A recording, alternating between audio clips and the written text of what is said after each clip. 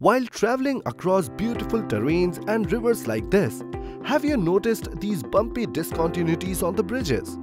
Why are they provided, even when they make the drive so uncomfortable? Let's see the story of this creek bridge in Maharashtra. It all started when a PWD engineer noticed the sound of sizable chunks of concrete spalling off from under the bridge into the river below it. This wasn't good for the safety of boats and ferries as well as for the bridge itself in long term. Team Sanrachana performed NDT and visual inspection along with senior PWD officials. The findings were shocking. The 40-meter-long pre-stressed spans of the 50-year-old bridge had absolutely no defects, but the hammerheads that supports them at both ends were heavily distressed. The first problem was in the concrete itself. Loose concrete was found up to even the second layer of reinforcement. Due to the reduction of effective cover resulting from MS mesh and shotcrete-based repair activities, the corrosion of main reinforcements was accelerated, leading to excessive spalling of concrete.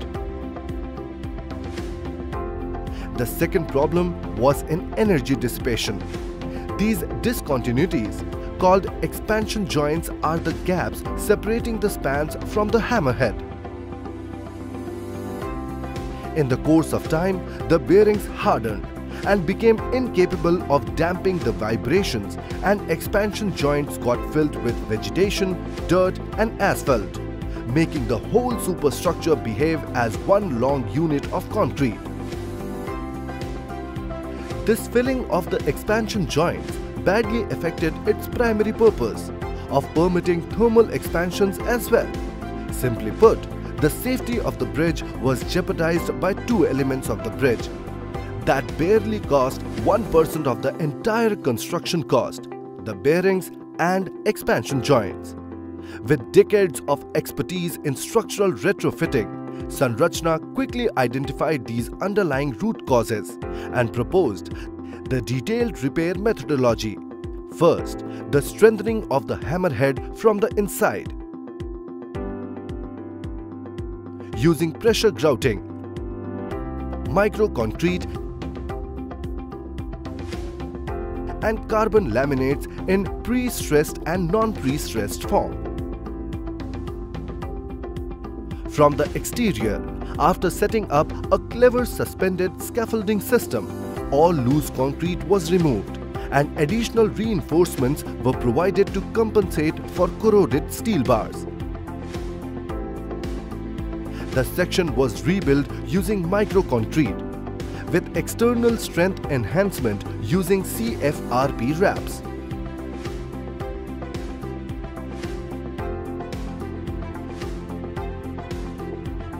Now, the most challenging part: replacement of the bearings and the expansion joints. Since conventional jacking systems were unsuitable for the architecture of this bridge, our engineers were back to the drawing board. Several brainstorming sessions later, we came up with this ingenious solution. This truss system was custom built to suit the varying dimensions and asymmetry of the 6 different hammerheads seamlessly. Once it is assembled and moved onto a hammerhead, these high-strength plates can be passed through the deck to form a cradle system supporting the spans on either ends of the truss. The cradles were rested on powerful hydraulic jacks on top of the truss ends. The spans were then lifted gently with utmost care. This creates the separation space for replacing the old defunct bearings with the new ones, after repair and strengthening of the pedestals.